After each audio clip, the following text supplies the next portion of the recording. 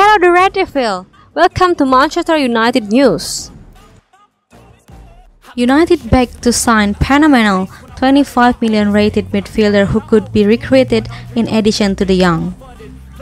Manchester United should be looking to sign Leicester City's Youri Tielemans as well as Frenkie de Jong this summer, according to Paul Robinson. The former England goalkeeper claims that the Belgian is an outstanding player and manager Erik should be looking to snap up both him and the young. If I was United, I would want to see both the young and Tielemans come through the door. They need players in all areas. In all honesty, they need to revamp the squad. It would not be one or the other for me. I would go out there and sign both of them. The De Jong deal is taking a long time for whatever reason. If they can get Tielemans, that would be a big help because he is a phenomenal player.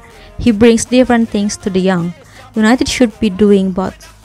Ten Hag is believed to be a fan of Tielemans, so there is a strong possibility that United could make a move for 25-year-old, especially as he is available for a knockdown price. Due to the fact that the midfielder has less than a year left on his contract, most reports suggest he could be available for as little as 25 million sterling to 30 million sterling.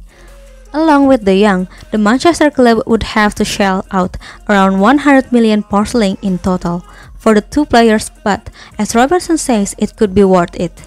One major obstacle is that Arsenal are thought to be Tielemans' preferred destination, although the Gunners have yet to make an official offer for the Belgian international.